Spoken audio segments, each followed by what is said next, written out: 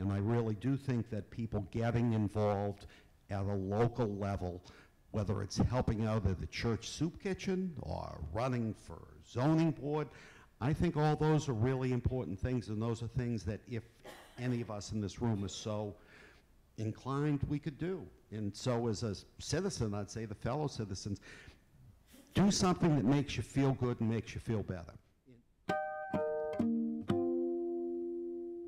Thank you, Heidi, and thank you everyone for being here. It's a real honor to be on this panel and part of this conversation. I was asked, it was actually over the holidays, I was asked by a writer and editor named Carolina de Robertis to contribute to an anthology entitled Radical Hope, which will come out later this spring from Knopf, which is letters by writers to anyone we wanted to write to try to offer some hope. So this is a somewhat condensed version. It's still on the long side, but I'll try to, well, I'll try not to read it too fast, but anyway. Dear Olivia, when you were 7 weeks old, we took you to a wedding in New York City. With the exception of the lovely bride, you were the belle of the ball, handed from aspiring grandmother to aspiring grandmother, chin-chucked, dandled, cooed over, cuddled. Daddy surreptitiously changed your diaper in the library of the fancy private club. A television star praised your dimples. You loved every minute and didn't cry once. 2 days later, Al-Qaeda terrorists hijacked passenger jets and flew them into a field in rural Pennsylvania, the Pentagon, and the Twin Towers, killing thousands. The world into which we thought you had been born was ineradicably altered in a matter of hours. So began the terrible time of fear, the better part of a decade in which our actions and reactions as a nation were premised on constant dread and anxiety. In 2008, Barack Obama ran for president with the slogan, "Yes, we can," on a platform of hope. You turned 7 that year, the age of reason. We believed that we could, as a nation, surmount our fear together. We believed in choosing peaceful dialogue instead of conflict, in openness and tolerance instead of division and hatred. We believed in a progressive future instead of a return to the past. Now, my daughter, you're approaching 16, and here we go again, back into a permanent defensive crouch, a return to the time of fear we knew when you were a little girl. It's not that we can't get through this, of course we can, but I'm sorry that you're launched so young into the fight. Remember that this man is not the cause of our society's problems, he is merely the symptom. If we battle those ills, we can defeat him. He is the face of many of our failings, his rise the confluence of diverse problems to which we have failed as a nation to attend. With the disappearance of any counterbalancing Marxist or socialist discourse, Americans have become utterly enslaved to mammon. Bernie Sanders and his followers represent the national outrage at this situation. Like some parody from central casting, the demagogue-in-chief believes his wealth alone entitles him to the highest office in the land, and apparently many voters, too, lost sight of the fact that statesmanship is not the same as business acumen. Americans obsessed with personal gain no longer see the common good as the highest good. Indeed, the unnameable in debate could argue that his failure to pay taxes, an abdication of which millionaires of yore would rightly have been ashamed, was simply a matter of his intelligent use of a legal loophole. In other words, his scrupulous attention to his private wealth was a matter for public admiration rather than condemnation, and he was elected for it. Then, too, there is our society's disingenuous myth-making, the lies we tell ourselves to dull rebellion. The American dream, as Ta-Nehisi Coates has recently observed, remains for many, particularly minorities, a false promise. You remember the obese, unwell, and aging taxi driver who took us to the airport before dawn, obsessively ranting against Obamacare because when he makes his millions, he doesn't want to have to pay for anyone else's medical bills. He's one of many deluded by a fantasy that Donald Trump has rekindled and encouraged, the idea that each of us is a millionaire in waiting who should behave with all the superiority and scorn of a millionaire, in the firm belief that the individual matters more than society, and in the firm belief that money matters more than background, which it may, or than education, which it may not, or than morals, which it cannot, and that money will soon be ours. Remember our amazing evening at King Lear. Can you see in your memory Lear mad upon the heath, besmirched in his tattered loincloth, his crown of weeds, his kingdom and his power lost. We joked afterwards that the new president should be made to sit through it, and you laughingly said he wouldn't, he couldn't, because the play's lessons, its wise truths, were too uncomfortable for such a man to endure. Handy-dandy, which is the justice, which is the thief? A dog's obeyed in office. Robes and furred gowns hide all. Plate sin with gold, and the strong lance of justice hurtless breaks. Only when he wanders naked and abandoned in the storm does Lear realize at last that all men are the same, that the greatest and the least among us are kin, that they're but for the grace of God, and so forth. It's a lesson all of us must learn sooner or later. For many, it isn't until we're near death. I truly understood it first when Grandpa was in the rehab hospital, not in his right mind, around the time he waved a twirling finger in the air, not unlike Lear, in fact, and said, "I know what this is. It's a fiesta." And a nurse's aide came in, her shoes squeaking on the lino, clipboard in hand, and asked in efficient tones, without looking at the man in the bed, "What was he before?" Suddenly I grasped, truly, that my father, whom I so loved and had so feared, had held in awe, was, too, no more than a poor, bare, forked animal, unaccommodated man, the same as anyone else. I would learn it again and again in the course of my parents' illnesses, their respective journeys to the grave. All that we believe defines us counts for nothing.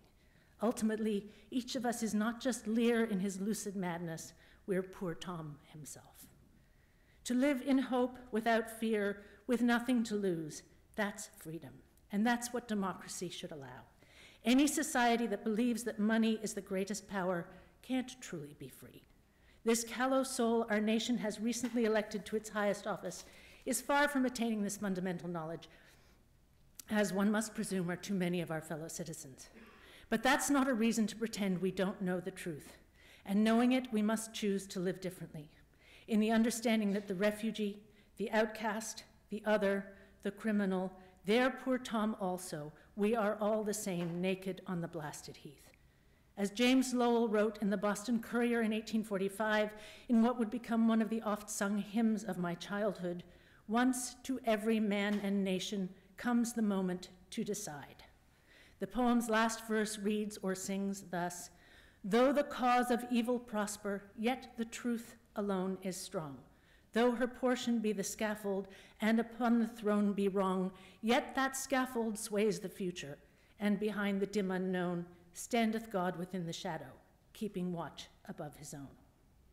I'm not religious in any traditional sense, and nor are you, or not just now, but the moral imperative remains as clear for us as it does for any devout believer. We know in our bones that there is right and there is wrong, and we know that in difficult times, as much as in the easy ones, we must defend what we believe to be right. As poor Tom knew, as Lear came to know, we're all bare human beings beneath our clothes, humble in our lives and deaths. Power and prominence are as meaningless as wealth and beauty. All is vanity. This hollow president, vanity incarnate, is the voice of a hollow culture. Hollow men and women are abroad in the land. So, Livia, my dearest daughter, it is up to us, and in the future it will be up to you, to defend substance, to forge a true path and a meaningful one, to be fearless, joyful, hopeful. Privileged as we are, we have an obligation to be happy, to work for justice, openness, and generosity wherever possible, to listen fully to complexities and try our best to understand, to hold the lamp illumined and aloft. No good gesture is wasted. No kindness is otiose. No sacrifice is too great. Each of us must shed light where we can.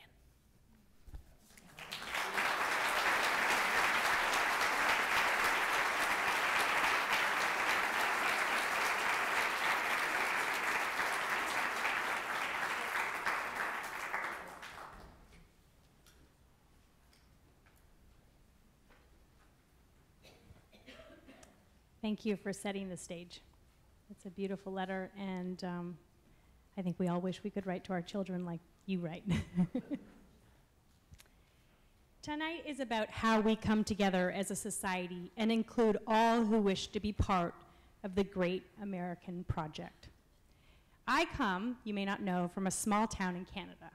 I too am an immigrant.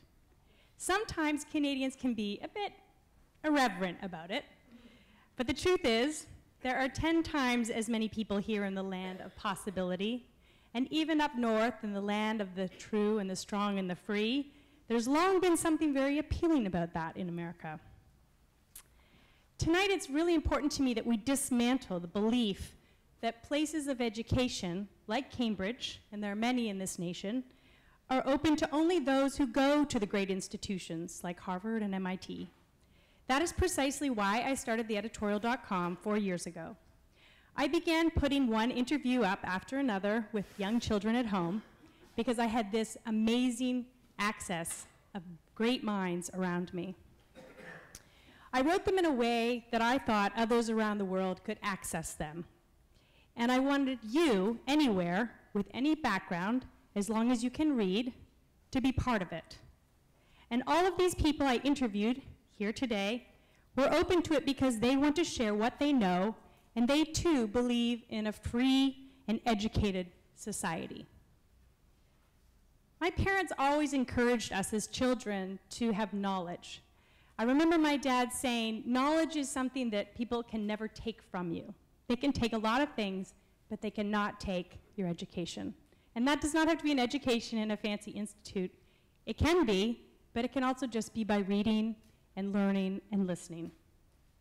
I've always carried that with me, and so I'd like it to be our goal tonight as a group, and to all of you when we ask you to open up to your questions, I'd like you to think about how we can give people knowledge. It is a privilege that we have here in this corridor of Cambridge. I think that all people, and I believe all people in this nation, can think critically.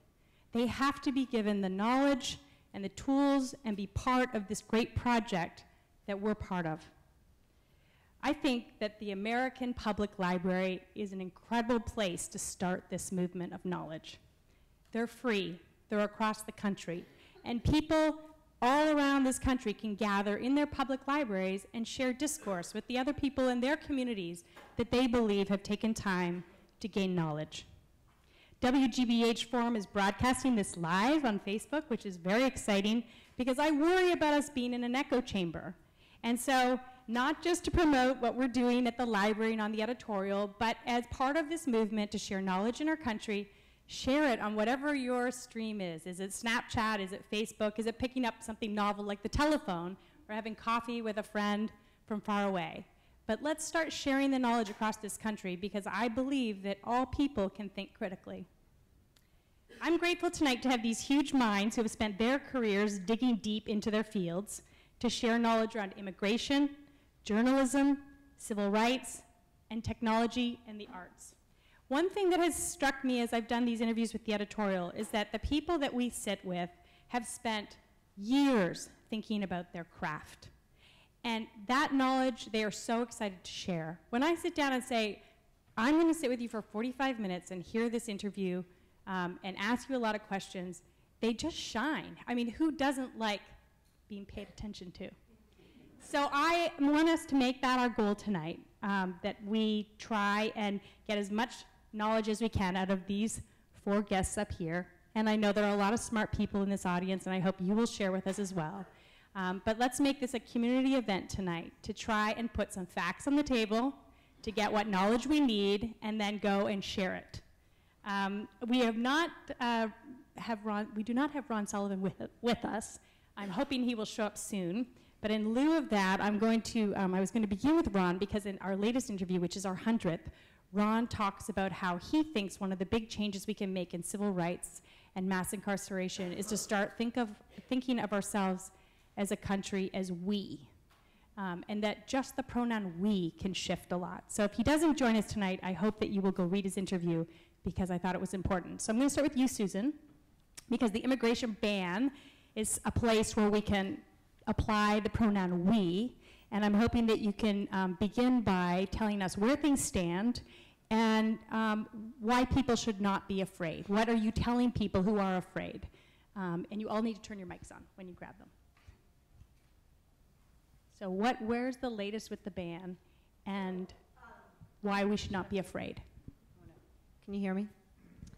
So, good news. I get to be the bearer of good news again, and that is that the courts of Hawaii and a court in Maryland both looked at the second Muslim ban after a number of courts looked at the first and found that the second ban, which was substantially more well-crafted, more well-written, they took out some offensive language about preferring the Christian religion over the non-Christian religion refugees. That was all taken out. They couldn't help themselves. They put some language in about honor killings. We don't know why that's in there. They just couldn't control themselves. But when the ban was recrafted, it was recrafted in a much, I will concede, a slightly more intelligent way, and I did have a little heart palpitation when I read it going, uh-oh, this is going to be a little harder to do. The first ban was kind of like shooting ducks in a barrel, like, are you kidding me, when you read it? And that's why we went to the airport. My office went to the airport that night to try to sue, because we knew it wasn't going to be a hard sell to many judges.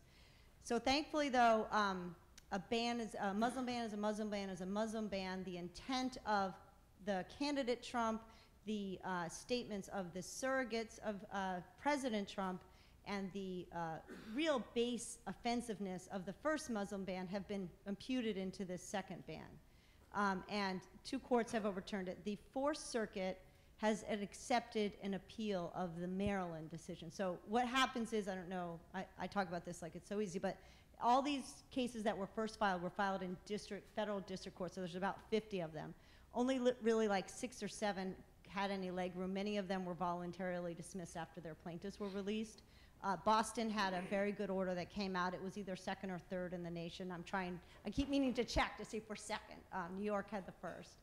And then the government or the loser can appeal to a circuit court, and there's a number of circuit courts that have had their hands in this. Ninth Circuit and Fourth Circuit are the two ones that seem to be, or something will happen with. So the fourth, the government appealed in. They're leaving the Ninth Circuit out of this because the Ninth Circuit, as you've probably seen President Trump tweet, is not friendly to the president. It's definitely one of our more progressive circuit courts. I say more legally correct circuit courts. And the Ninth Circuit is Hawaii. Right, the Ninth Circuit is Fourth Hawaii Circuit and is Washington Maryland. State, and Fourth Circuit would be Maryland. So right now we're awaiting some sort of word from the Fourth Circuit in Maryland, which means that it's setting up. So when circuit courts have differing opinions from each other, we lawyers call that a split in the circuits, and it's one of the criteria the Supreme Court will look at to decide whether they'll take a case on. So, you know, if the Fourth Circuit comes out and says, well, of course it's a Muslim ban and it's unconstitutional,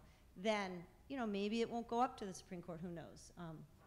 So that's our current situation. And then what about fear? Because you have a lot of people who would love to have access to you right now who are really fearful for their family and that they're going to be deported and they're going to have to leave the country. What are you saying to those people? So the fear out there is something. I've been practicing immigration law since 1998, 97, and the Obama administration was not a saint to immigrants, despite what this current administration would like to tell you. There was a lot of arrests. There was a lot of detention.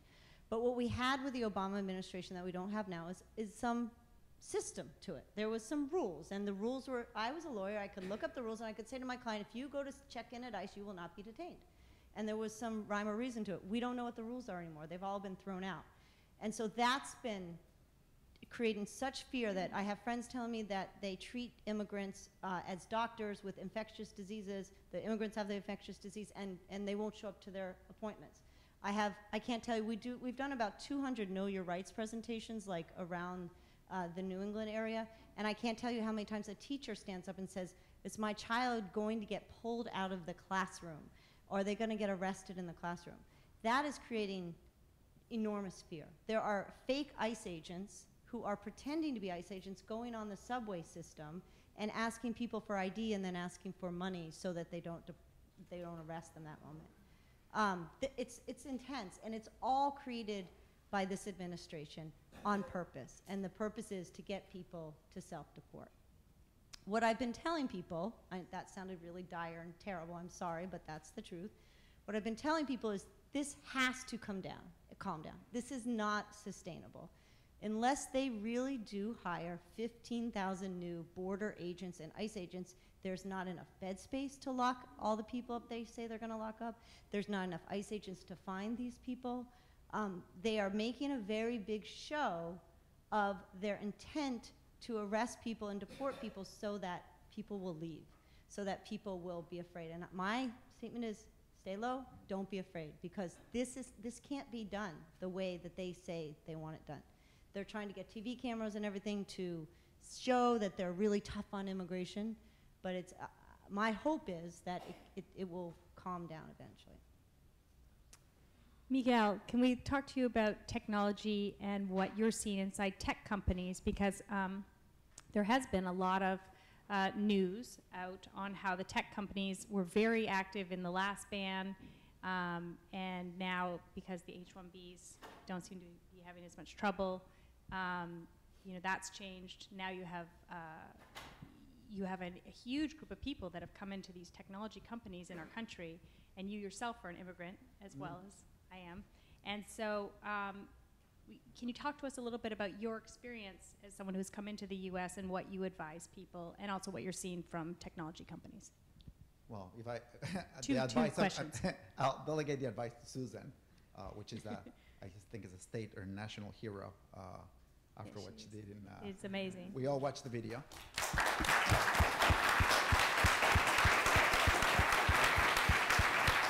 I remember when I told Peter that Susan was going to be on the panel, he goes, wow, you got the it girl. Well, I remember the night that this was happening, we're thinking, well, we should go to the airport, but the kids were sleeping, and I'm happy you were there.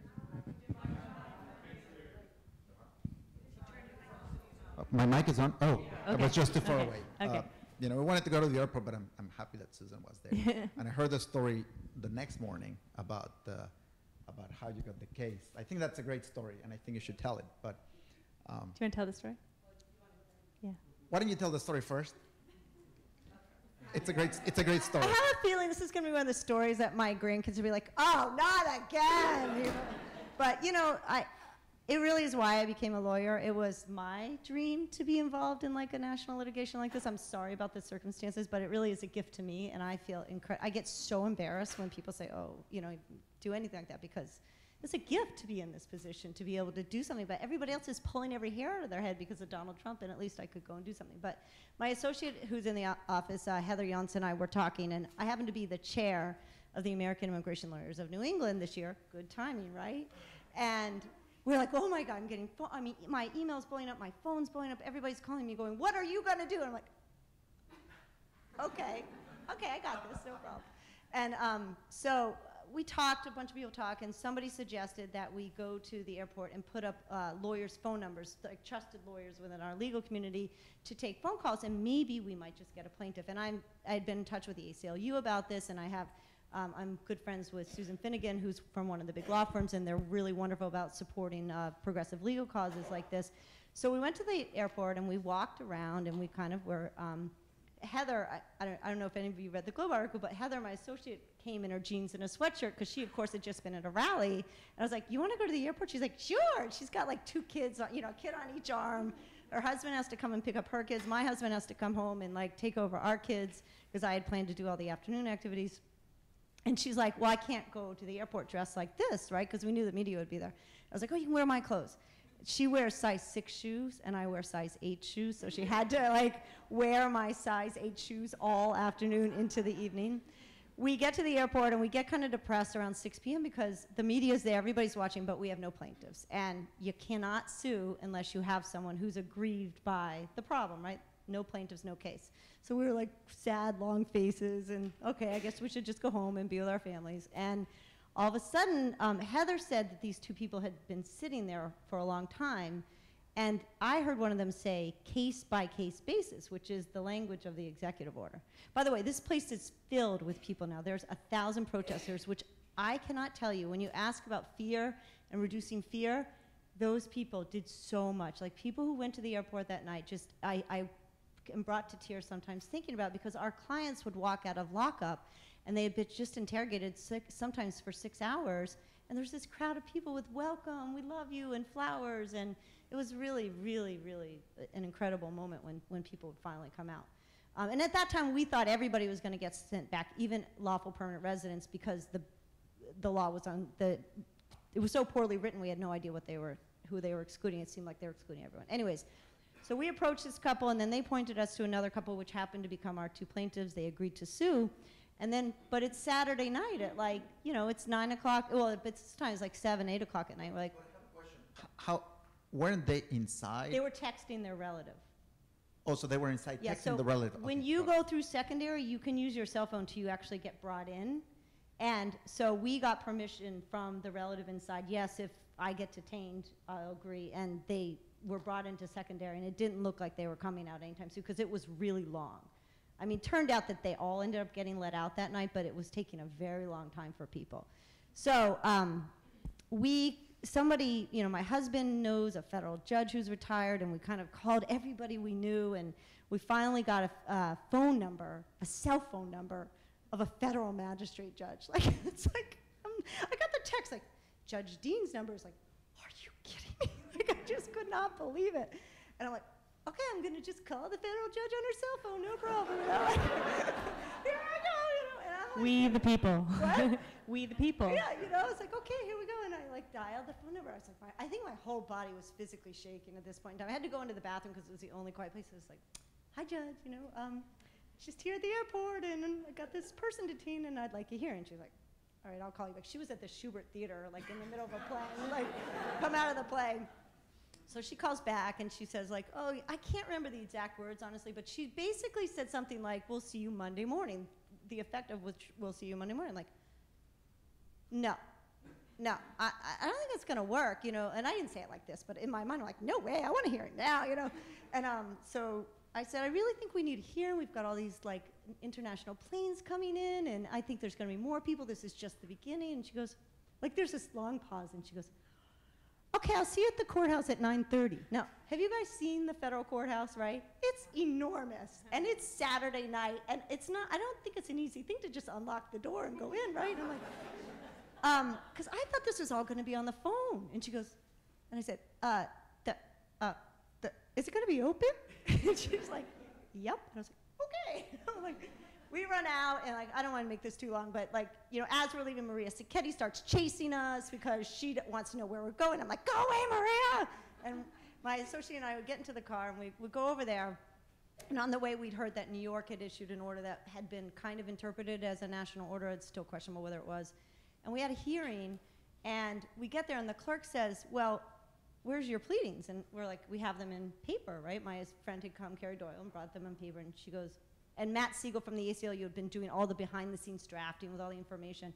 And I said, it's right here. And she said, well, everything's filed electronically in federal court. Like, oh. And I was like, ding, ding, ding. So we call my husband, who was at home with like a rum and ginger or some drink, I can never remember. And I was like, could you sue the President of the United States for me? And he's like, and he goes, sure. Ding, ding, ding.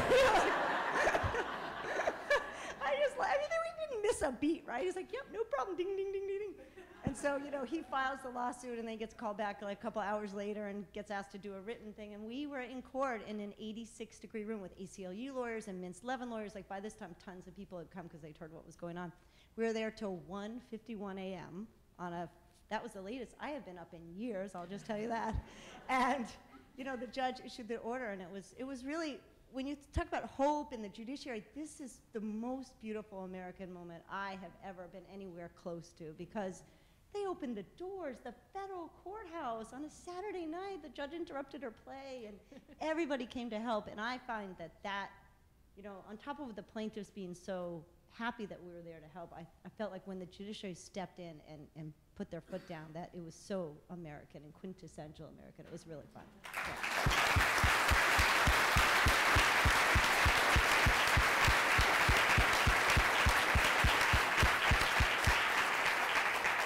You want to add in, Peter?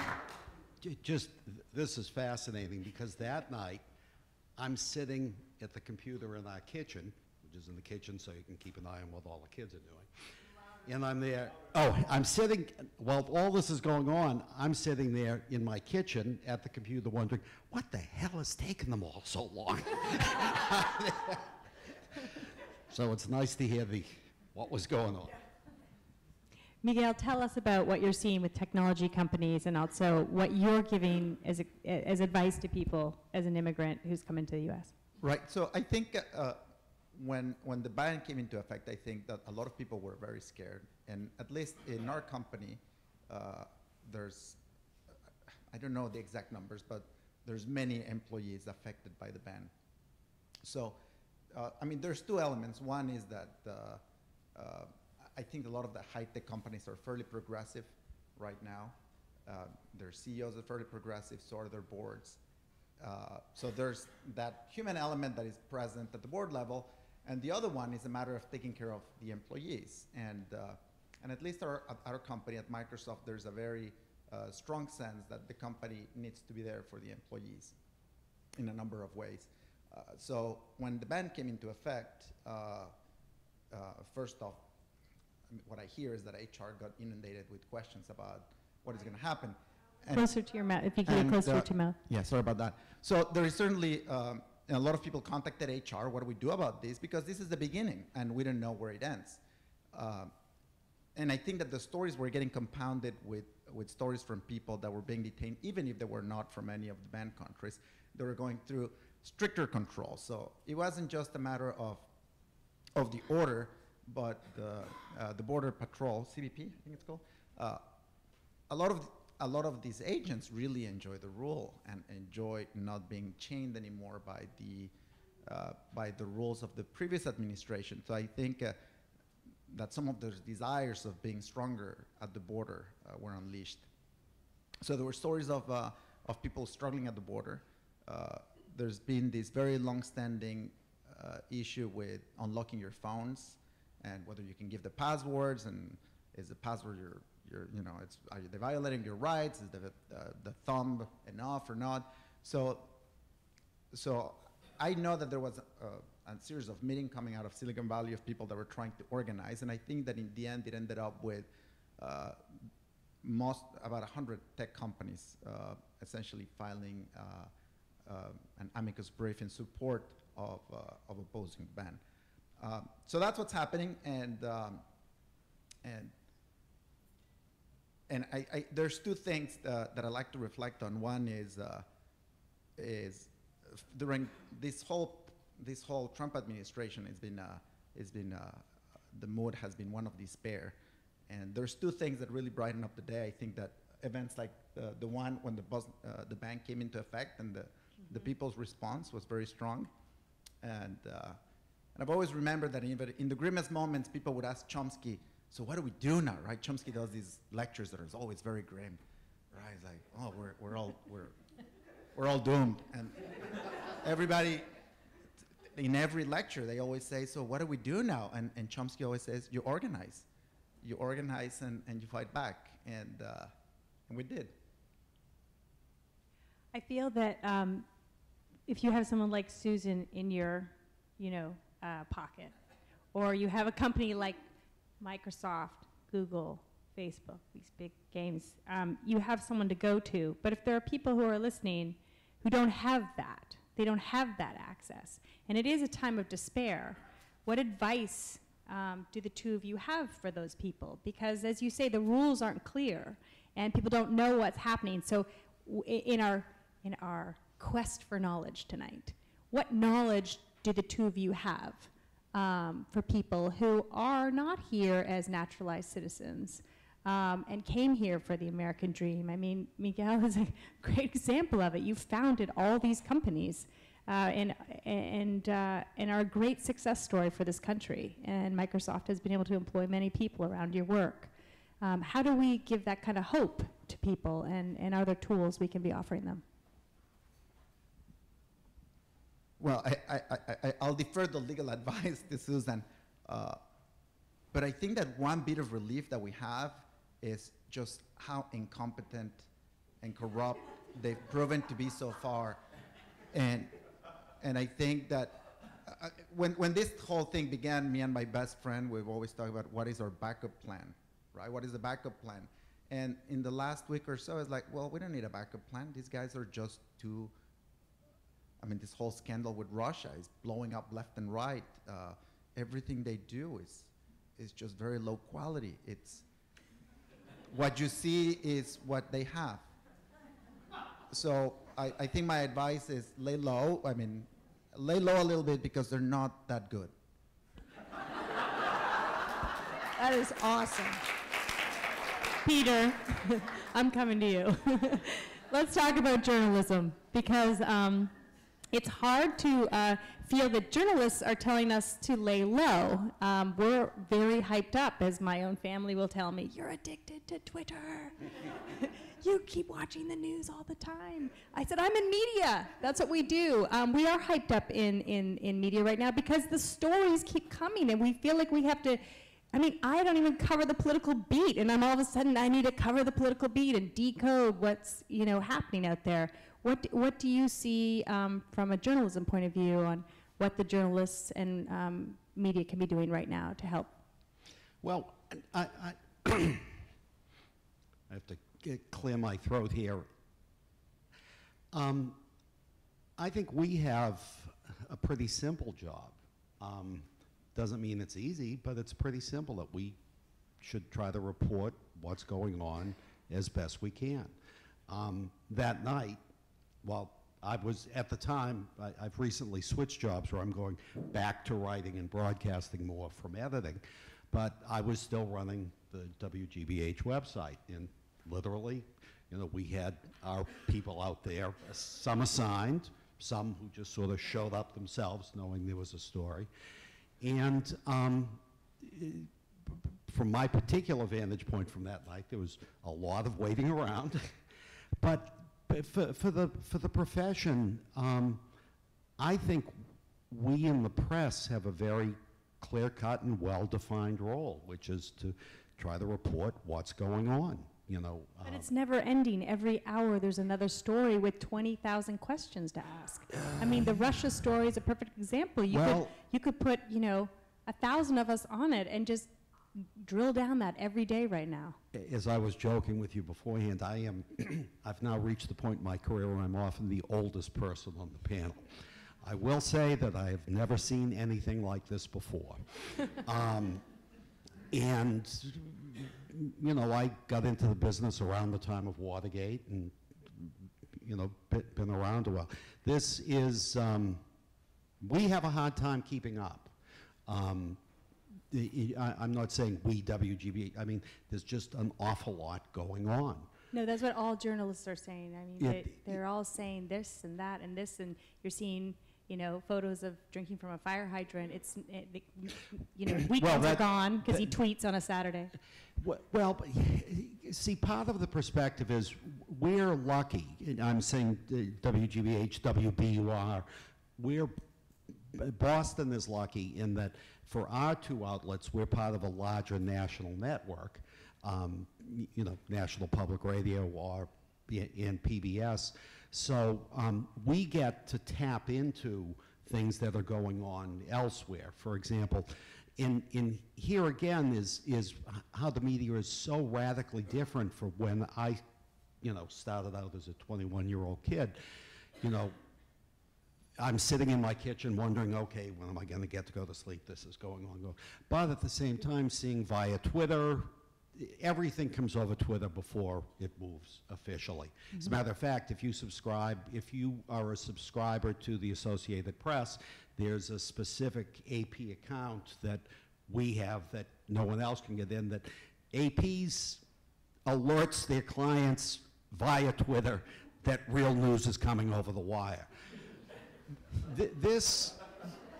Okay, so wait, I'm going to ask you that question then for everyone. How should the public digest media and seek out true journalism right now? And the answer can't just be BUR and GBH, which would be I was using that as because that wasn't a plug. No, I'm plugging it. I mean, that would be great because it's very good journalism. But how should people digest it right now? Because there are so many channels coming at them. I love that. I'm a disruptor. The editorial's a new kid in town, so I'm not against the disruption, but there's so much of it coming. What would be your advice as a seasoned journalist on how people digest media right now? Oh, that's a deceptively simple question. Basically, I'd say pick a medium or two and stick with it. This is advice for, Boston or New England.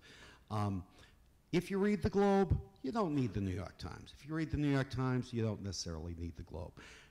Find a handful of people you trust on social media, as well as a handful of people who you don't agree with, but whom you trust. I spend more time on the Twitter accounts I tend to follow most carefully are, my friends in the business, and we make the stupid, corny, and cynical jokes that journalists make, making fun of each other. But I follow a lot of the conservative press. I think it's important. The smarter side. And actually, I'm thinking out loud here. I would follow John Podhoretz, editor of Commentary, who is probably the most articulate of the anti-Trump conservatives. Doesn't mean you'll agree with him, but he often has some very smart things to say. I find some of the most interesting things at the moment coming from anti-Trump conservatives, just as insights. They're looking at things differently. Their expectations match yours about the Trump administration.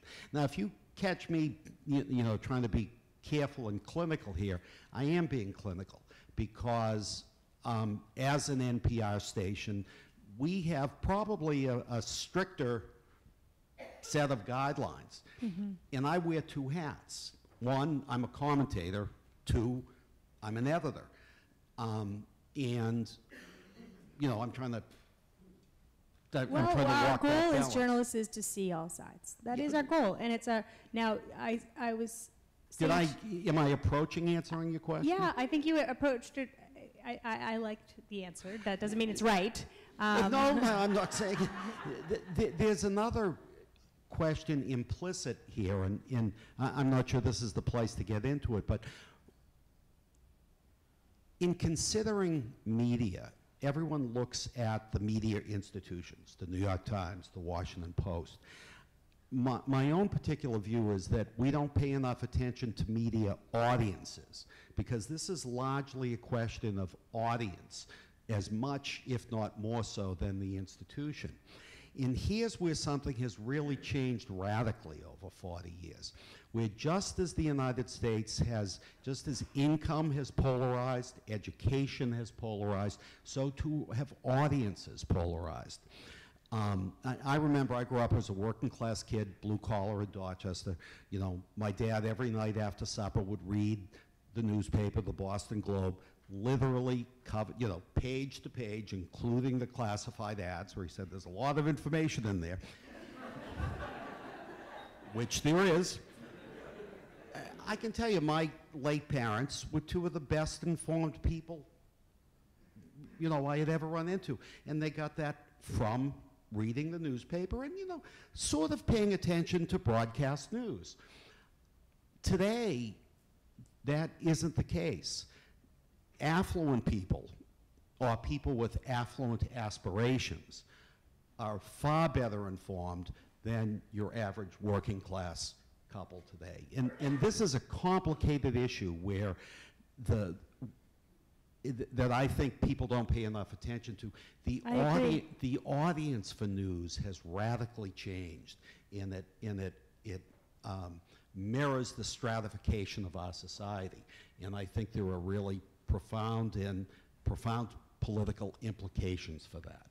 I don't think that an audience I don't think Donald Trump could have been elected president of the United States in the 1960s, 1970s, 1980s, 1990s.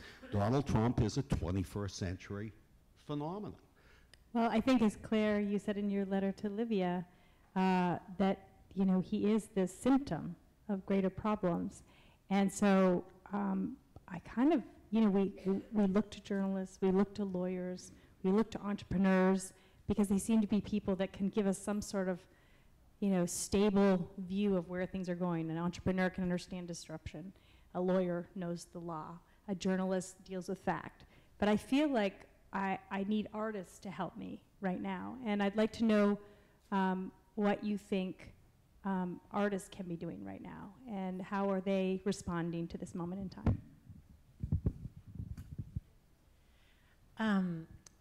It's a good question. So what are artists doing right now? I mean, I think artists were knitting hats for a bit and, and marching on Washington and going to the airport to stand in the crowd.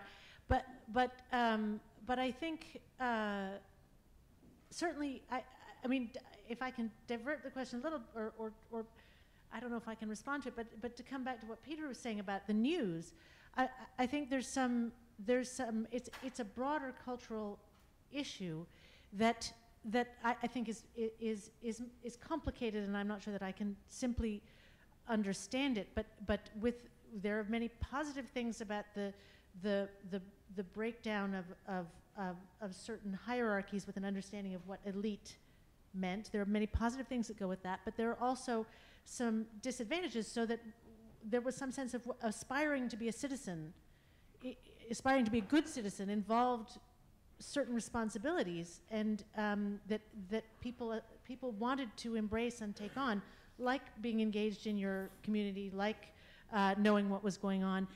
In the same way that, of course, in the 19th century, America, small towns across America had amazing symphonies because people aspired to listen to beautiful music.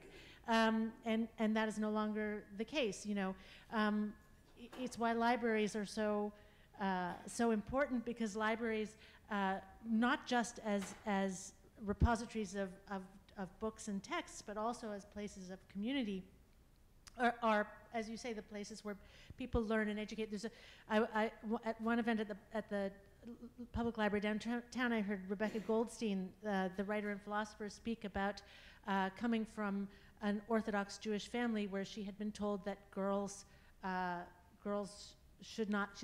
An uncle had said to her, "It's such a shame you have a boy's mind inside a girl's body," and that she was not supposed to learn. And she said, as she was speaking, she said, "Thank God for the library. That's where I went." And she said, "I didn't know what a philosopher was, and look, here I am one."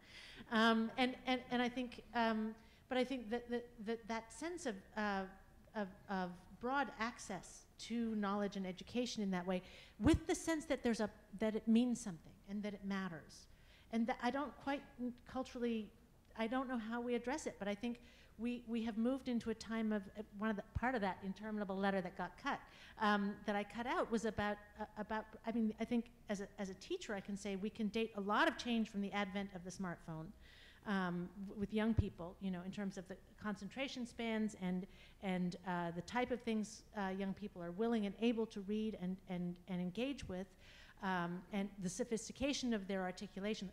I mean, I just think there are all sorts of things that are in jeopardy, which then devolve into people don't care about the truth. They care about that fruit game on the phone, and seriously, Right. And then they don't understand the responsibilities of citizenship. I am talking a lot. I will be quiet. No. But Timothy Snyder, the historian at Yale, who has published a couple of short books about the legacy of World War II and what it has to teach us today, just one in the fall and one just now that's out of a small book called Tyranny, this number of lessons about tyranny, which you can pick up at the checkout counter. But he, in an interview with the Süddeutsche Zeitung, said that he has gone around and talked to not just students, but people around the country in the United States today do not know who Stalin was or what he did, do not know what the stakes were in World War II. They've heard of the Holocaust, but they don't actually know anything about National Socialism or its rise. So they can't, when you say to them, well, there are all these echoes with fascism and so on, it doesn't actually mean anything to a vast proportion of the population of this country. That's related to what you're saying about people simply reading the paper. How we address that. I know, I feel like it's like the leaky roof that you let go for a long time, and now you've got to rip the whole thing off. And because, fix it fast. And fix it fast, because we can't stop technology, and there's amazing creative things happening with technology. It makes things way more accessible to more. And so the question is, how do we embrace this disruption, but try and weave back in the things of value that hold a society up? What do we pack back in there that holds a society up? And maybe you have that idea, because artists normally do. Well, I do have one small thing to say, which is nothing, in spite of tech, I mean, except for technology, nothing is new under the sun. Nothing human is new under the sun. And it really is there in Shakespeare, all of it, right? Every bad. So what is happening right now? Every bad behavior. Today. Like, what's going to happen tomorrow, and how do we digest it through art? Because Tom Ashbrook had an amazing hour on Derek Walcott's poetry this week. And I felt like someone just gave us a balm, a B-A-L-M. Yes. You know, it was so soothing to just hear this universal beauty and truth. And I'm looking for artists right now to help us process. Let me, by the way, I think you're asking the right question. And I think you're much more optimistic than I am about the way things are going to turn out. Not always. Just don't want everybody to leave with their chin on the ground I hate tonight. to be Donald Downer here, but very important thing happened this week. A guy by the name of Robert Silvers, editor of the New York Review of Books, died. It's a tragedy. No. But he was old. Oh, no. But there's nobody to replace him. No, and what was telling is that he died at the time of day when there was plenty of time for this to make the front page of the paper. Instead, there was a little tease on the front page. Here's one of the most important intellectual figures in you know, loosely speaking, my business. He's at the upper end of the business. On a page of the paper, in the run-over story from the front of the sports page was about Tom Brady's missing jersey. Now, believe me, I'm not a big football fan, but I am a Patriots fan. And no disrespect to Tom Brady, but there was a time that 20 years ago, that would have been a front page story in the New York Times. I won't go into why it's so important. You could just simply say that, you know, here's an intellectual publication that spawned imitators all around the world, some just as good as it is, like the London Review of Books, or online the LA Review of Books, or the Dublin Review of Books, or the Boston Review. I'm just saying, if for no other reason than that. But to me, you know, that happened this week, and it suggests a shift in values by the editors of, you know, the whatever President Trump calls it, the failing New York Times. It's a reasonable decision, but it shows what a vast change has taken place in our culture. There was a time, again, I'll think of my parents. My parents might not have known who Robert Silvers was, but they would want to know that this important person died. Jimmy Breslin, who when I worked at the New York Daily News, his office was next door to my desk, and you know, Breslin deserved his front page obituary in the New York Times. But even the I was going to say so-called, but unfortunately President Trump has devalued the use of that word. You know, Breslin was a popular figure. He deserved his spot. And Robert Silvers wasn't, but he was an important figure. And there's a triumph of mass over class that is catching up with us. You know, our society today is about spectacle, and it's about the commodification of our experience. And politics has become just another thing to be consumed by the public. and that's the way, and I don't know how we undo that. May I just interject a small, just to put it on a continuum. I always loved the fact that in 1947, when Camus first came to the United States, and none of his work had yet been translated into English, and his arrival was on the front page of the New York Times with a photo. So, Camus, author of The Stranger and so on. But because the New York Times felt people needed to know. I mean, it's a failing of our education system. It really Well, is. it's a shift. By the way, yes, I mean, I'm old-fashioned enough, and, you know, nothing's any good anymore. But there's a shift. There has been a shift in our values.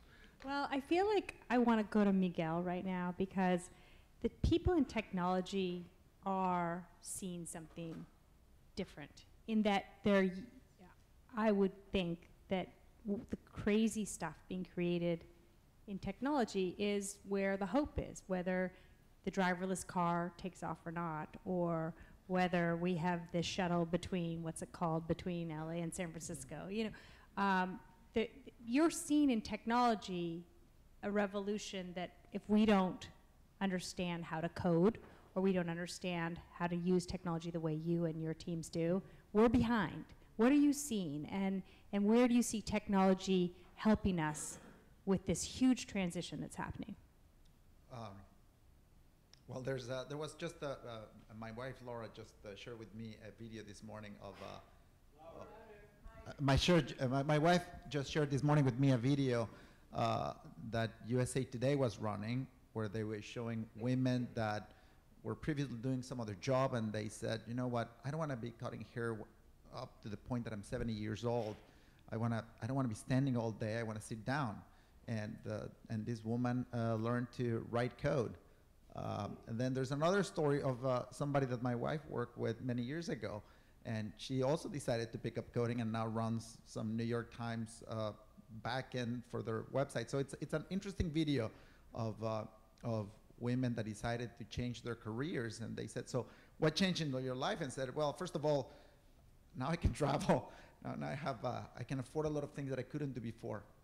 So there's certainly that empowering element that I encourage everybody to pick up. One of the interviewees is a mother of 4, and the boys are fairly old, so it's not something that you can't pick up, right? And so I think that is very empowering. But on this subject of the news, I think that we didn't see just how fast fake news really spread. And it's a shame that now the term has been taken over to blast the opposition. But what really happened is that manufactured news of events that didn't happen were circulated on the networks. And you know, I stopped talking to some of my friends over things that were blatantly false, right? Like, did you bother to double check this? It doesn't take too long, right? But I think that that high tech made it very easy to redistribute all this junk, and we didn't act fast enough. And I think that some high-tech companies were responsible, and they were actively selling and promoting and advertising tools to the political parties to more easily target with lies voters. And I think that and I think that Facebook acted too late. I think that Twitter hasn't acted as fast as they should have, or haven't done enough. I mean, one of the problems, Peter, when you say, oh, well, who was the editor that made the choice of putting the jersey, you know, Tom Brady jersey story on the top, there aren't really paid careers in journalism that are coming out of all the corners these days, because Google and Facebook take all of the revenue now that used to make a newspaper that made that a career job for people. And so, again, maybe anybody jump in on this, but I look to Miguel and Peter, but Susan, jump in. Where is the role of Facebook and Google, not just on fake news, but on this pillar of society, which is... I'll try. I'm going to set you up. Okay, because I want to be the antidote to the anti-technology voice here, because I saw some amazing things happening because of technology. Because of I'm talking about a cultural shift. Yeah, See, no, I know. the question in my mind, the question about Google and Facebook, Twitter isn't hopefully someday Twitter, is not a question about journalism, it's a question about public policy in antitrust law. I mean, why a company like Google or like Facebook or like Amazon has been allowed to get to be as large as it is, active in so many diverse fields, is a failure of, you know, legal thinking, not you, but to me, there's a public policy issue that is ultimately an antitrust issue.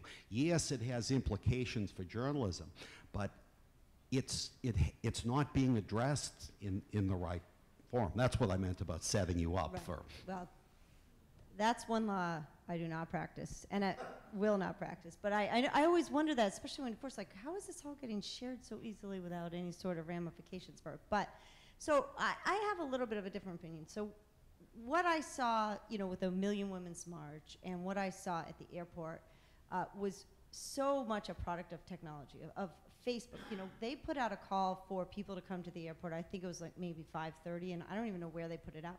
The airport was packed to the brim at 7 p.m.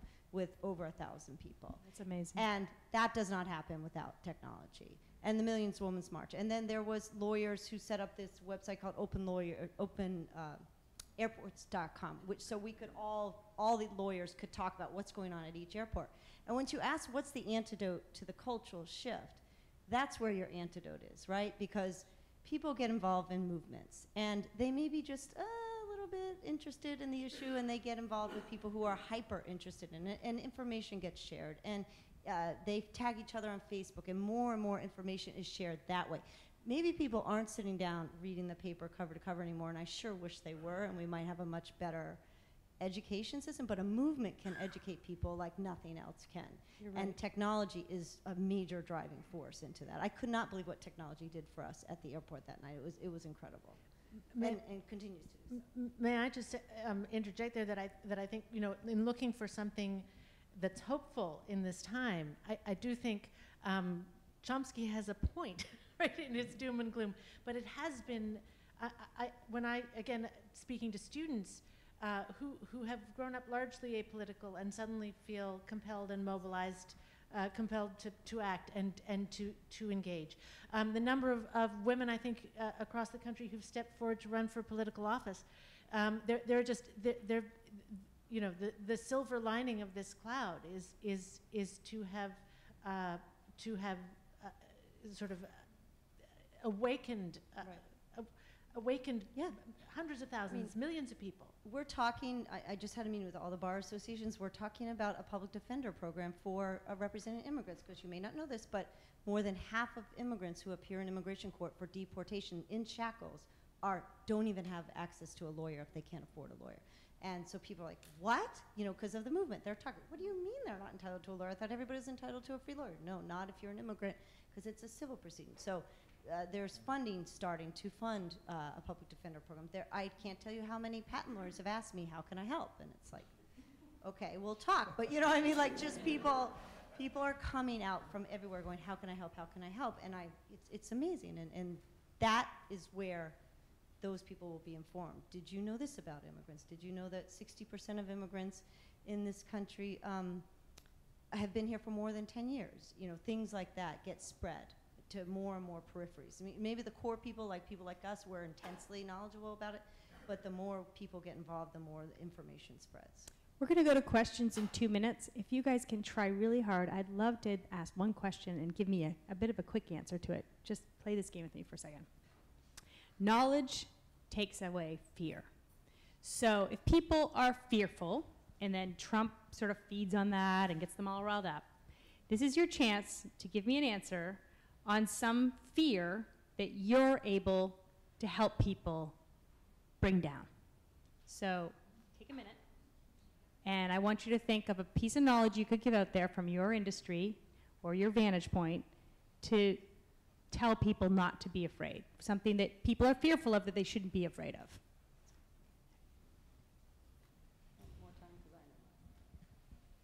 Okay.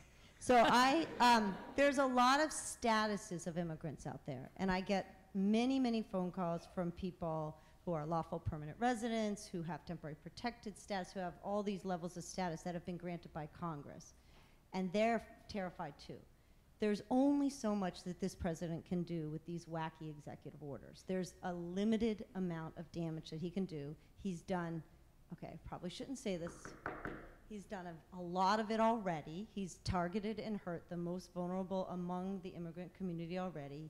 And the rest, there is some protection in the fact that Congress isn't totally off the railroad tracks quite yet. And there is a check there. And there's also the check of the judiciary. So we are geared up to sue. I'm actually starting a project just to make sure that we can sue whenever we can, at any avenue that we can. There are lawyers who are just, everyone wants to help, and we're putting them all to work to help, to fight back against this. And that's where fear can be. 3 cheers for the judicial branch of the United States of America.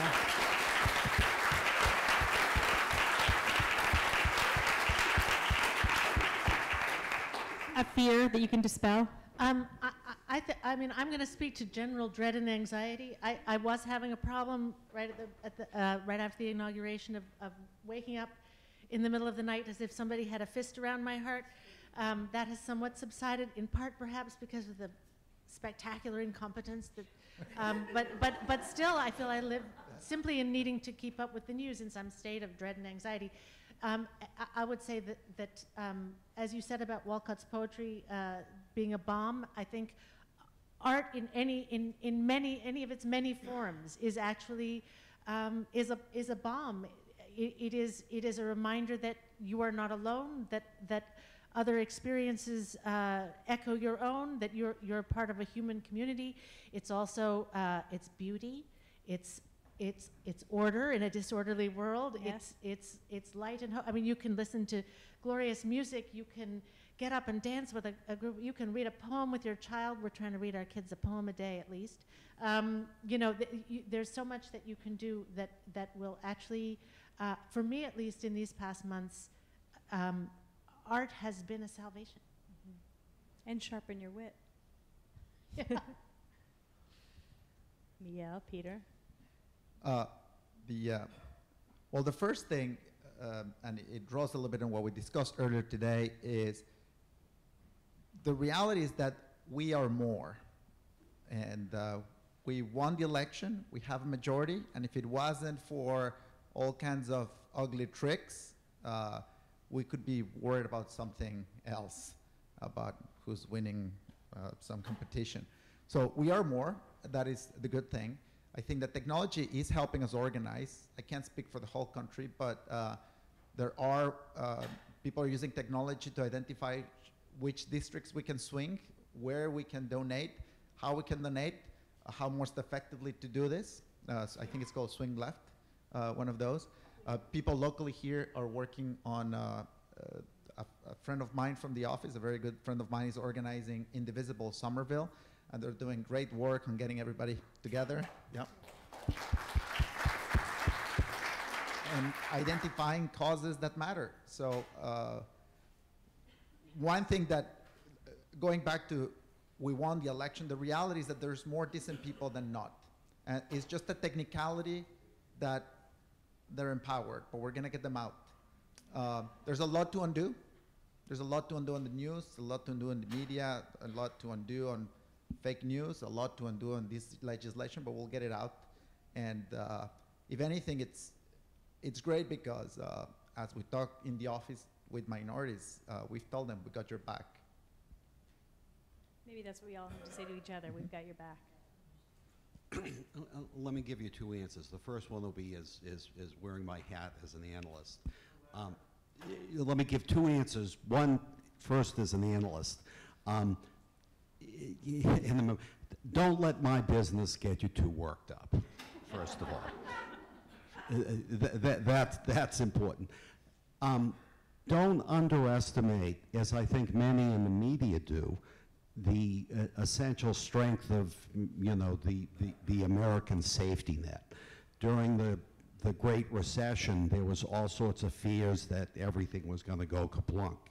We came awfully close, but it didn't. I think now, as you've testified with the courts and some industries, we've seen that there is a resilience to our society that I think pleasantly surprises some of us. I am pessimistic in the long run. I'm not as pessimistic in the short run. Now, as a citizen, my advice is pay attention to what matters. Doesn't mean you shouldn't pay attention to national or international affairs, but get involved in things at a local level. I think that part of our national malaise, to use Jimmy Carter's unfortunate phrase from those days, is that, you know, we're atomized, we're separated from each other. And I really do think that people getting involved at a local level, whether it's helping out at the church soup kitchen or running for zoning board, I think all those are really important things, and those are things that if any of us in this room is so inclined, we could do. And so as a citizen, I'd say the fellow citizens, do something that makes you feel good and makes you feel better in a very local way. And that might be going to the airport when asked to. And I'd like to say, read Ron Sullivan's interview, because he informed me a great deal about incarceration in this country and ways that we can change things, both when people, how they get bail, how they compromise for bail, and where our bias sits, and to remember that we need to think as we. In all of these topics, we need to think as we, not I, not where I'm from, not my tribe, not my socioeconomics, not my color, but we. And I hope that some of you have questions for us, because I don't know if we made much of a dent tonight, but hopefully we got a start. So we'll open it up to some questions.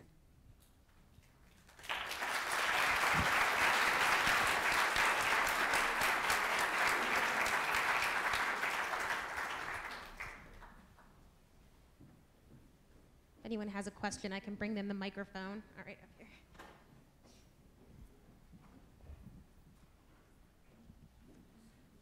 I'd like to first acknowledge two observations that I've made so far this evening. First is that this is a room with a lot of whiteness and educational power.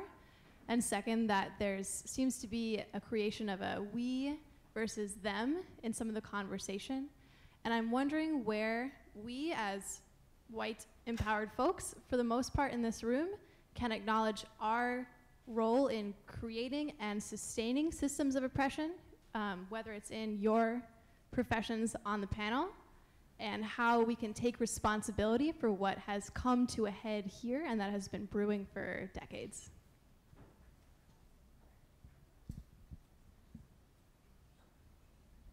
None of you want to take it off, do you?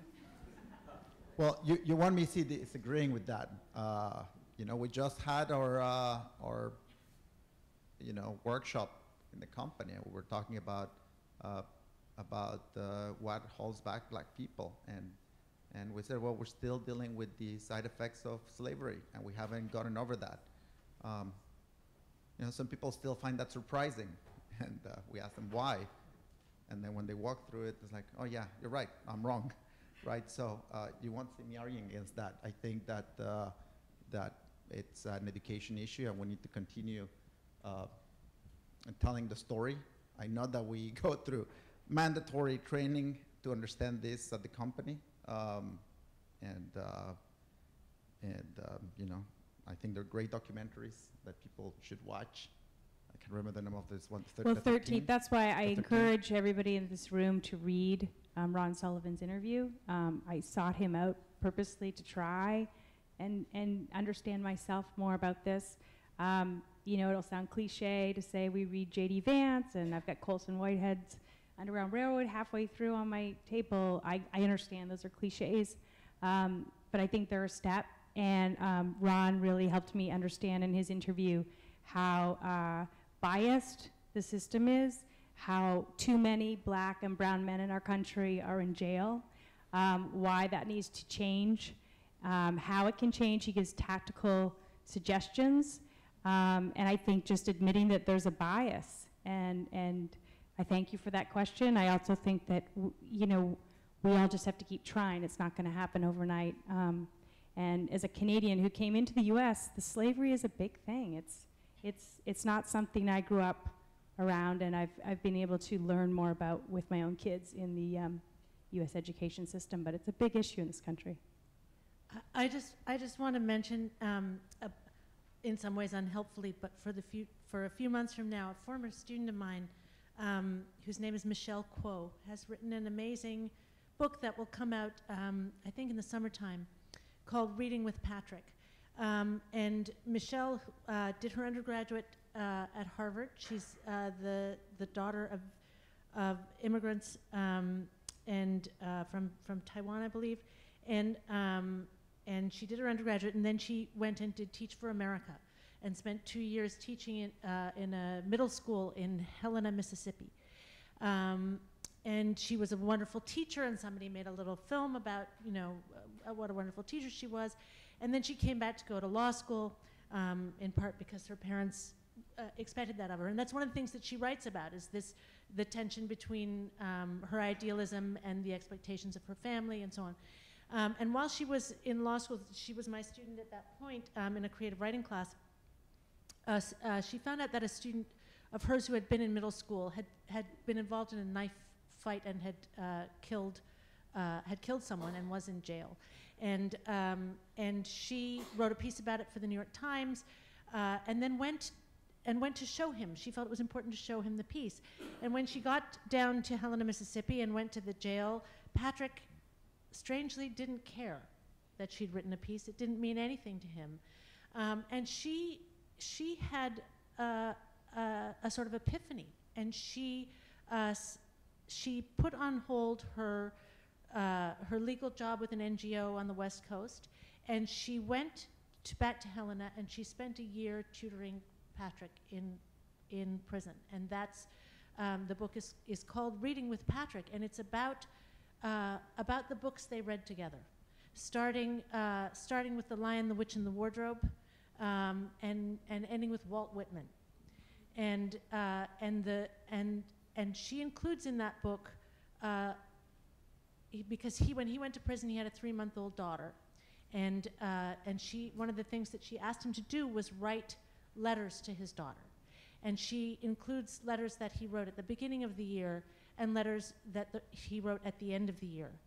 And if my Harvard students, undergraduate and graduate, could write letters as powerful as the letter that he writes at the end of that year, I would be awed, inspired, and amazed. And I think what this book does, to read this book, is to I mean, it's possible that he's the one brilliant writer in all of Mississippi, but actually no, he's just a young man given the time, the attention, the conversation, and the motivation and hope that it means something.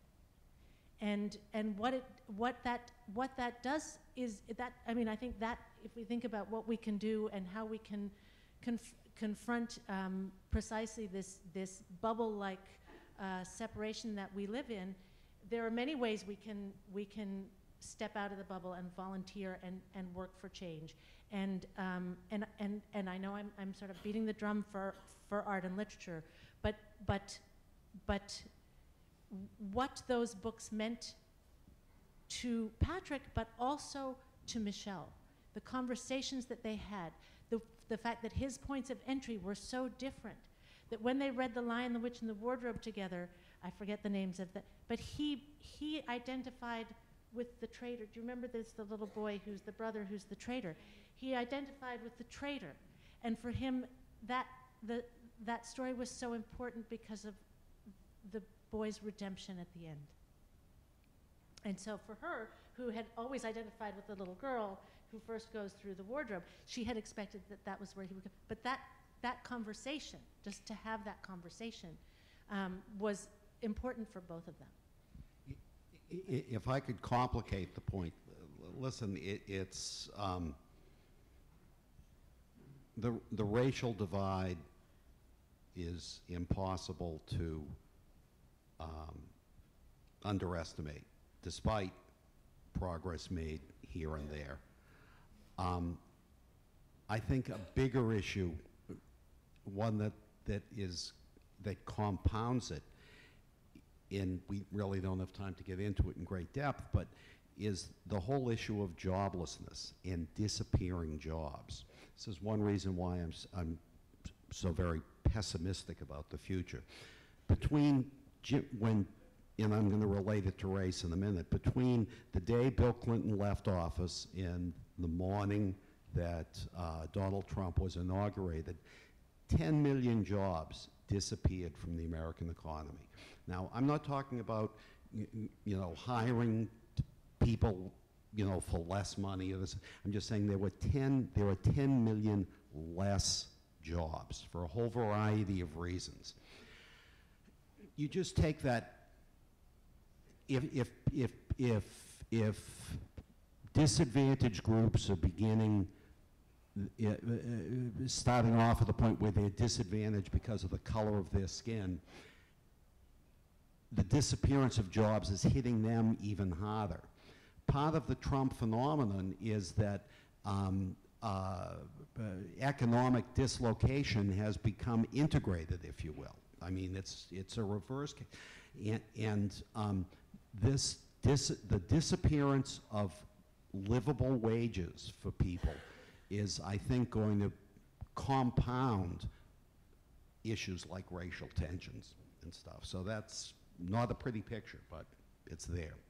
So, you know how my husband is Ethiopian, and my children are a child of an immigrant and mixed race. And I grew up in suburban Medfield with, conservative Republican parents. I'm adopted, so I think there's some genealogy mixed in there. That's all I have to say. And you have those roots with Canada. Yeah, Don't and forget we have that. relatives from Canada. Oh, those are the liberal side, though, of course, right? And I had no clue. I grew up going to our local library, reading about Winnie Mandela and Nelson Mandela, and I was enthralled. And I thought I was a progressive, and I thought I understood racism, right? And my husband, I don't think he feels that he is a constant victim of racism, but there's certainly been really, central things that have happened. I walk into the bathroom. Can I use the bathroom? Sure, it's right over there. He walks into the bathroom. No, that's happened. But by and large, I think he feels relatively safe.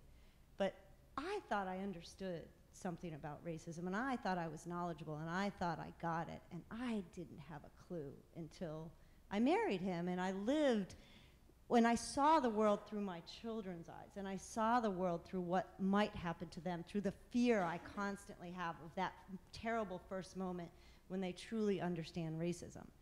And we put them in this fancy school to protect them from that, but there's gonna be a day, where that comes crashing down on their heads, and it devastates me to think about it. I've spent a lot of time worrying about it.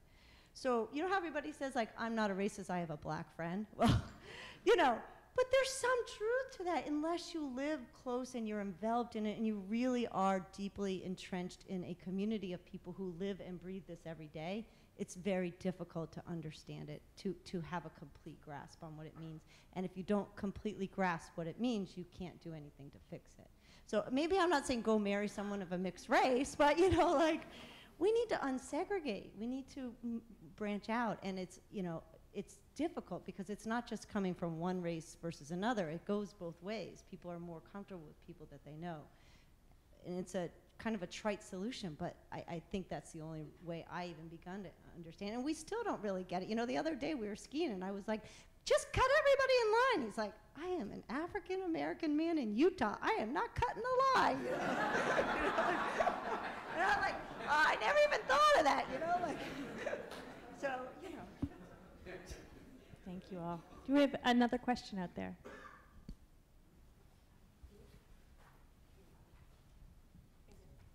Hi, thank you everyone.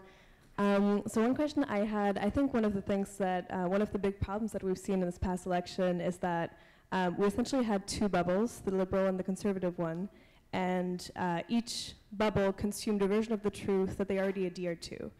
What can we do in tech, art, law, and journalism to bridge that gap and make sure that we're not preaching to the choir, but actually create a productive dialogue across those two groups?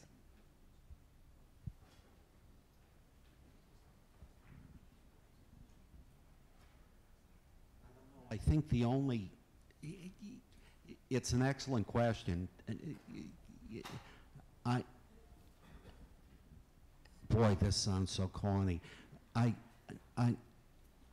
think that as individuals, all we can do is just try to do the best we can to be straightforward.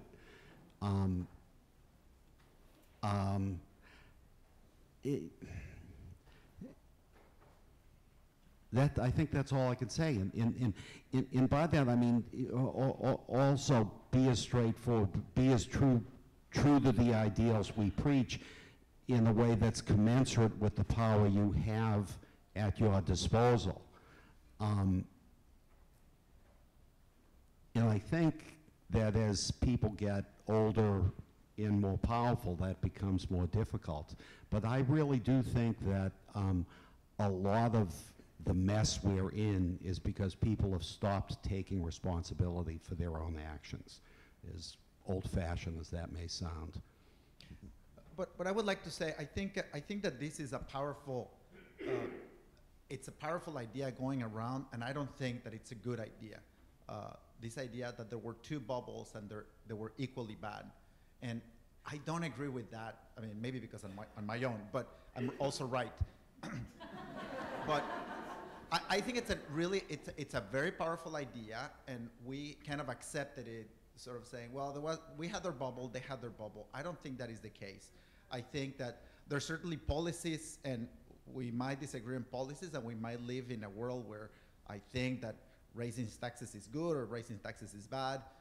There's certainly that difference of opinion, but what we saw in this election was downright falsehoods and a productizations of falseness to advance was really at the end very rotten policies. It was at the end is for some people to make some money. I mean, we disguise it as Affordable Health Care Act or the new. We disguise it in many ways, but in the end, they're really rotten core policies for people to make more money, and they just had to sell it to us. So they had to, put that coating of gold on top of the turd. And so I don't think that we should ever refer to this as we lived in two bubbles. There's let me a slight digression. There are two bubbles. There may be more. However, the conservative right-wing bubble, and there's a very important and very cleanly written study that you can find it online at the Columbia Journalism Review. That crunches the numbers in a very, straightforward way that has surprised a lot of people because it shows the extent to which, if you will, the right-wing conservative bubble is so much bigger and more potent than people had ever realized. Rather than try to summarize it, it's easy to find online and take a look, and we'll have to respectfully disagree about the other bubble. Martha Nussbaum, who's a wonderful philosopher, and if you follow Brain Pickings, Maria Popova, another product of technology and internet, she put out a lovely compilation of Martha Nussbaum's work recently, and in it there's a passage that Martha Nussbaum says, we often think of sort of aggressive and ill-motivated groups as being very emotional and giving us their pitch at a very emotional level. But, and I'm not doing this justice, so if you email me, I'll send you the passage. But she says that basically for societies to continue the way that we believe in them in these democracies, we have to be passionate and emotional about what matters to us. And I think that we're at that point. So maybe it's not bubbles, but maybe we need to be a bit more passionate about our values and our moral conduct and be on these movements and protests about what matters. But we need to be emotional about it, and we need to make sure people know it matters. There's a question in the back on the right with the red scarf.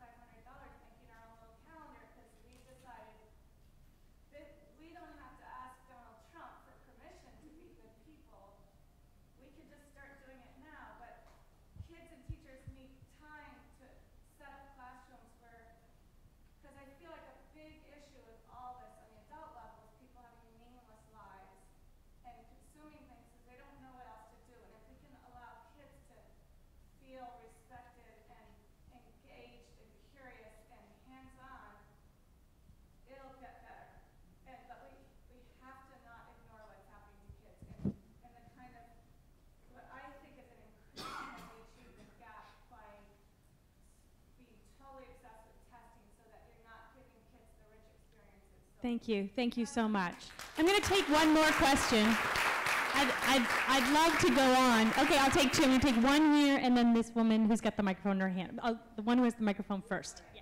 Okay, can you hear me? I wanted to just comment on your observation. You were talking about how art is a bomb. I think it's also a door. Because right now, if you want to go back to the first question, if you really want to understand something about what it might be like to be an African American in this country, you can go see Get Out, you can see Moonlight, you can see I'm Not Your Negro, and you can go to Huntington and see Top Dog Underdog, which will just tear your guts out. But the specificity and of the lived experience and the personal thing will tell you something, and they all bounce off of each other. I'm also, for some reason, totally at this moment obsessed with Hamilton. I can almost sing it myself, and I am now going to read for the first time in my life, after living in this town for 40 years and not giving a shit about the Revolutionary War, I'm going to read the Federalist Papers. Brava, brava. I did, by the way, offer someone $100 who's in this room who I know can sing the Constitution.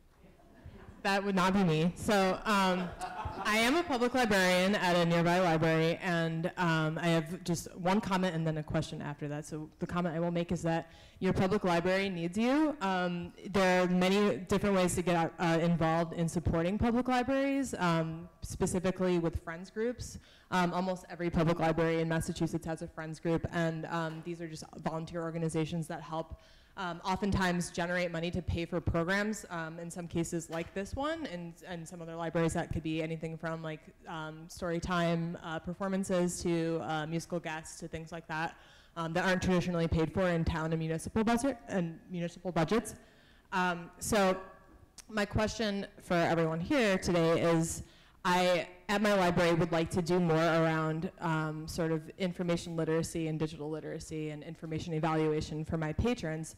I'm used to this sort of being something that's tackled in academic libraries, where that's typically where those skills are kind of honed for students who are learning how to do research papers or learning how to evaluate sources to write for academic purposes. Do you have any good, like, innovative ideas for how public libraries who typically don't have much staff, maybe don't have many resources, could tackle some of these issues of information evaluation, especially as we are just bombarded, as you were saying before, with all this content that's coming through all the time? You know what? Put up a sign, because I think, as a library goer myself, put up a handwritten sign, you know, in prominent places in the library, and say, you know, we're looking for a volunteer to run a group about fill in the blank, because I'm not sure what you're going in. Just a gut, you'll probably get a couple of people. It might be a start. Just a kooky idea. It's not that kooky.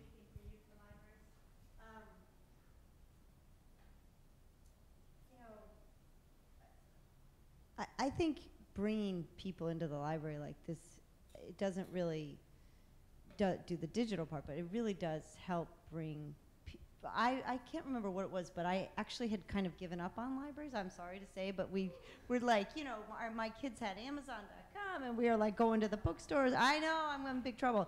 And I'm going to fix it, don't worry. And then like... you are here right now. Yeah, I know. So, and then some... Yeah, I got no, but I fixed it. So then a couple summers ago, I realized that our library is like 3/4 of a mile from our house. And so my daughter and I spent all summer going in and out of the library, and she just really had started to love books at that time, and we just walked all around, and you know, you just got to get them there. Once you get there and you see all the books, it's so incredible and so powerful, and so that's my only suggestion. Information evaluation. I mean, it may be fairly related to Peter's comment, but crowdsourcing. I mean, if you were to ask for input from patrons of the library about what sources are trustworthy or valuable and what are not, I think you know, that it actually is something where you might fairly swiftly you know, be able to establish some sort of hierarchy, certainly a dialogue, you know, where people could respond about their experiences. Don't know. Maybe online too, you know.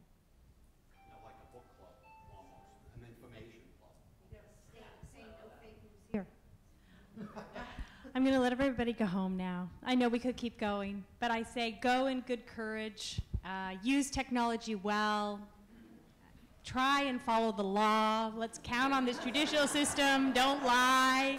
Read a few papers. Try and read the other side and see art. And stay strong. Thanks for coming.